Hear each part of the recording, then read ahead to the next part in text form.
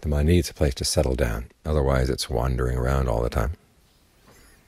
Like a homeless person, exposed to the sun, exposed to the rain, not really safe. Because the mind likes to wander, but then it gets itself into trouble. So you need a safe place you can go whenever the thoughts get dangerous, when they give rise to greed or aversion or delusion, or they get you really upset, really worked up.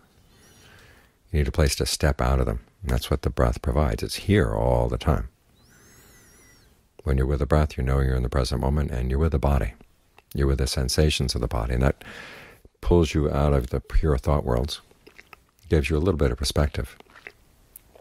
And the more solidly you can stay with the breath, and the better that perspective becomes. So take this opportunity to find a little retreat inside. People come to the monastery for a retreat from things out in the world, but then, of course, their thoughts follow them. The texts make a distinction between physical solitude and mental solitude. With physical solitude, you're away from other people, but you still got all your little friends inside. And not all your friends are all that well-meaning.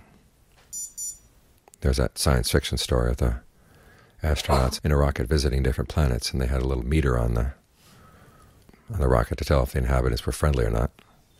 They landed on this one planet, and the friendliness meter was way up to the top, just pegging out, and these little furry critters were all around. They came running up the side of the rocket, and they just seemed to be just full of love.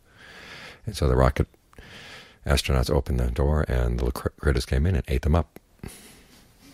They loved them so much. So watch out. Some of your little furry thoughts have teeth.